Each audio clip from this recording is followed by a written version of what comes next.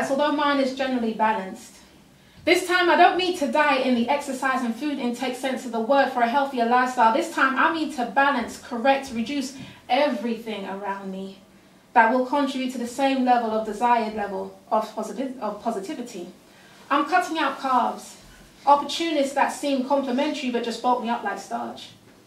I'm cutting out sugar, unhelpful, avoidable situations and unnecessary spending that don't really please my sweet tooth but just give me a toothache and cavities. I'm cutting out salt that adds to my cholesterol, where the action may seem useful at the time, but I know I'm just playing myself. I'm cutting out junk food, the things that give the illusion that it's better than what it is because it looks good.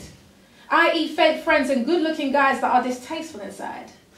The ones that falsely advertise themselves as nice, exciting, and trustworthy when really they're deceitful, damaging, and just bad for me.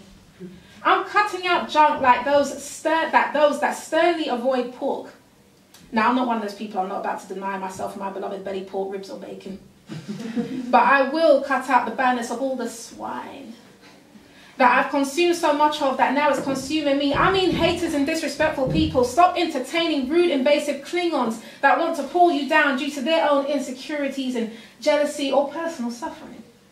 Their opinions are harmful and at times have been my spiral. They're literally my anchor whenever I go to set sail, or give them the benefit of the doubt, and that's what really pisses me off.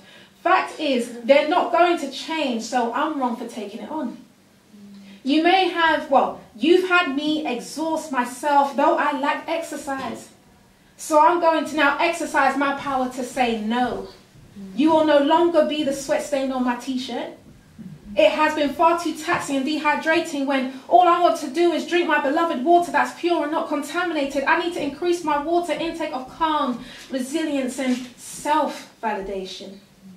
Even more so, I'm cutting out what has been causing me the most damage lately, affecting me daily, whether I'm trying to fall asleep or I'm reluctantly awake. I am making the extra effort to get rid of my bad thoughts. The thoughts of where I talk badly to myself and think badly of myself, and really I'm just beating myself up.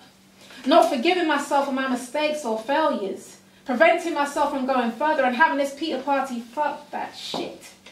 It's these toxins that are the worst for me. And I need to cut out all the fat as it carries the most weight, giving me cellulite that doesn't apply to my size, but mimics my disconcerting state of mind. I can feel it in my thighs and waistline and the tension from my shoulders and my back and my temples and frown lines, and I need to cut it out immediately, trim the fat completely. It has been hard for me to come to terms with this. As with many, it's a condition, a mental state that's not properly dealt with or confronted.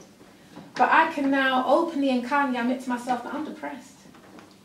I am depressed, suppressed and repressed, and from unfortunate circumstances and what I felt like to be a vacuum of hopelessness that I allowed to overthrow my control.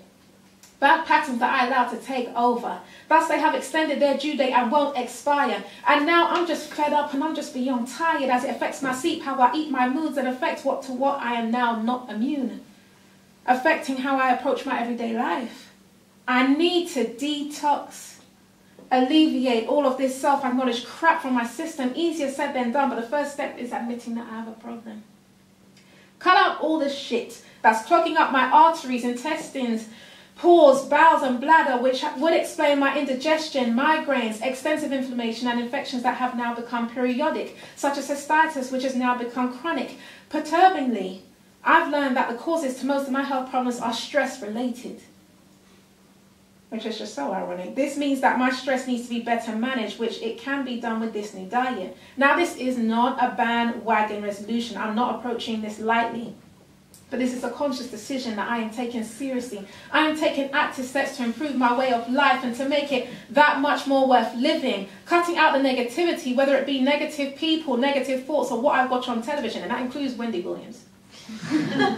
Altering my bad habits and the cycle of nonsense that brings me down, modifying my expectations of others and that of myself, transforming my personal environment. I suggest everyone does that.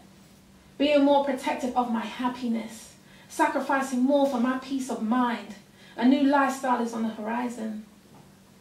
Our lives are determined by our decisions, and all is possible with just the will to adapt. Thank you.